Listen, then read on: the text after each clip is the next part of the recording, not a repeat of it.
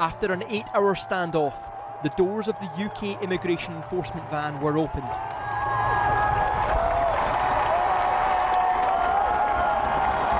People power on the streets of Glasgow had forced this U-turn, and 2 Indian men who had faced detainment, possible deportation, have tonight instead been released.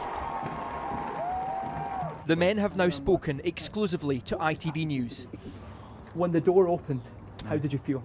That's happy. It's feeling good. All the sport, all the people is coming here. So the sport is the happy. You know? Do you have anything that you want to say to the people who came to support you today? Yeah. Thank you very, very much. Speaking in his native Punjabi, Lakvir then told us what happened. I was taken unannounced from my flat. They barged in and took me into the van. I was anxious and upset, wondering how I would be treated at the detention centre.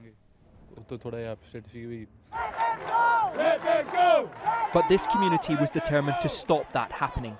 Hundreds immediately poured onto the streets surrounding the immigration van, even lying under it. This is Nicola Sturgeon's constituency, and the Scottish First Minister had pleaded directly with the UK Home Office to stand down. So it's a cynical and provocative action by the Home Office to do it on the day of Eid. Let's be honest, they don't give a damn about the lives of these people. The people of Glasgow do. This city is built on the backs of refugees, people who've given blood, sweat and tears to build this city. So we do have those proud traditions and we stand firmly with these men. A UK Home Office statement said this operation was conducted in relation to suspected immigration offences. I'm happy to support my own friend. I'm happy. But ultimately it was the people here who decided their neighbours were not leaving today.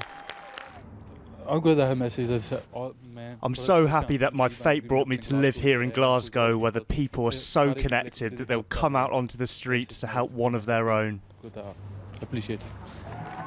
These 2 Indian nationals have been here 10 years and are still living in Scotland without leave to remain. But for tonight, they are back home with family, within a community that has fought off the Home Office to keep them here. Peter Smith, News at 10, Glasgow.